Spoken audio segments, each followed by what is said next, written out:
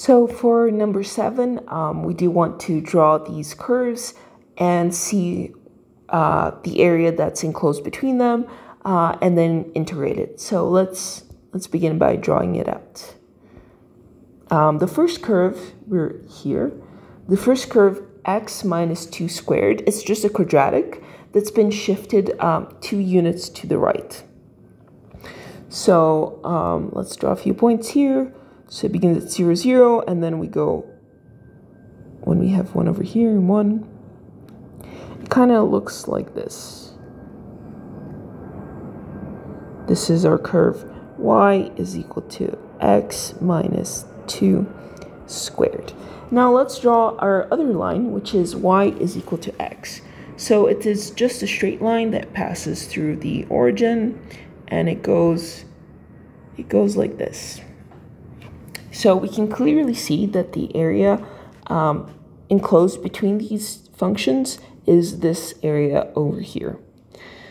We are going to choose to integrate it with respect to x, because when I draw my rectangles here, which, when we're thinking of areas, we're really just summing up these infinitely small rectangles, right?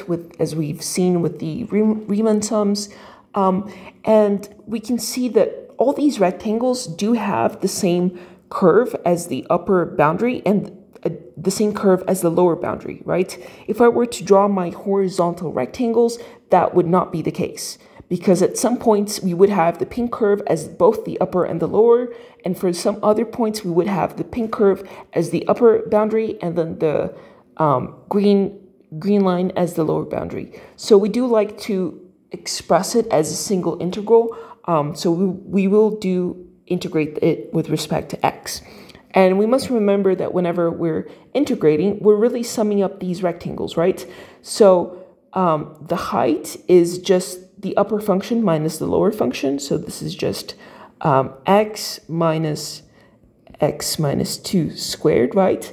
And then the width, this is just dx for a little piece of our x-axis. We cannot forget the meaning of this, right? Because it's very easy to just set up the integral and not actually visualize what it is that you're doing. So let's set up this. Actually, before we set up the integral, we don't have the bounds, right? We can't tell where they intersect. So we do have to set these equations equal to each other so that we can find out this point over here and this point over here where they intersect. So to find this, let's just set these equations equal to each other is equal to x. Now we'll have to expand the left side, so that is x squared minus 4x plus 4 is equal to x. So we'll bring everything over to the left side. X squared minus 5x plus 4 is equal to 0. Now, thankfully, this does factor very nicely into minus 4, minus 4 and minus 1, right? Because when we multiply them, we get plus 4, and then when we add them, we get minus 5. So this is x minus 4 times x minus 1 is equal to 0. So we can very clearly see here that our bounds are x equals 4 and x equals 1. So let's set this up. This is the integral from 1 to 4 of the upper curve, right, which is just x, minus the lower curve, which is x minus 2 squared. And I'm actually going to write this in the expanded form that we've done already. So minus x squared minus 4x plus 4. All this times dx. So let's clean this up a little bit before we integrate. This is from 1 to 4, minus x squared, and then minus 4x plus the x that's outside is plus 5x, and then minus 4. Minus 4, all this times dx. So when we're integrating, we're just doing a very simple reverse power rule. So that is minus x cubed divided by 3 plus 5x squared divided by 2, and then that is minus 4x All this from 1 to 4. So all that's left for us to do is to compute our boundaries. So let's compute the upper boundary. So this is minus x cubed, so that is 4 cubed, which is 64 over 3, and then plus 5 times 4 times 4, which is 5 times 16, right? 80 divided by 2 plus 40.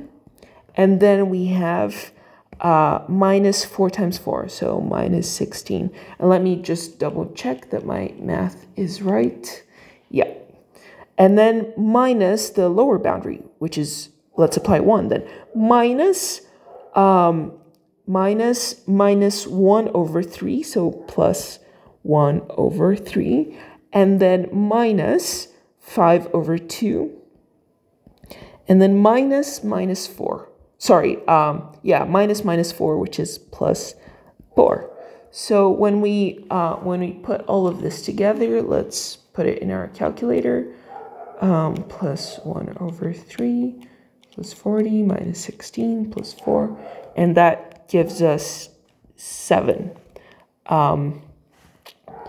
Which this says that my math is somehow wrong. The answer key. Let me see how I messed it up. Plus 40 minus 16 plus 1/3 plus minus 5 over 2 plus 4. Yeah, let me just double check my math. 1 minute. Plus 40 minus 16 plus 1 over 3 minus 5 over 2 plus 4. Oh yeah, so I just plugged it into my calculator wrong. So this is equal to 9 over 2, yeah. Yeah, we do calculus and we forget how to do basic arithmetic. It happens. So yeah, this is the area that is between these curves, and I hope it was clear for you guys how we were able to decide whether to integrate it with respect to x or y and then get at the answer.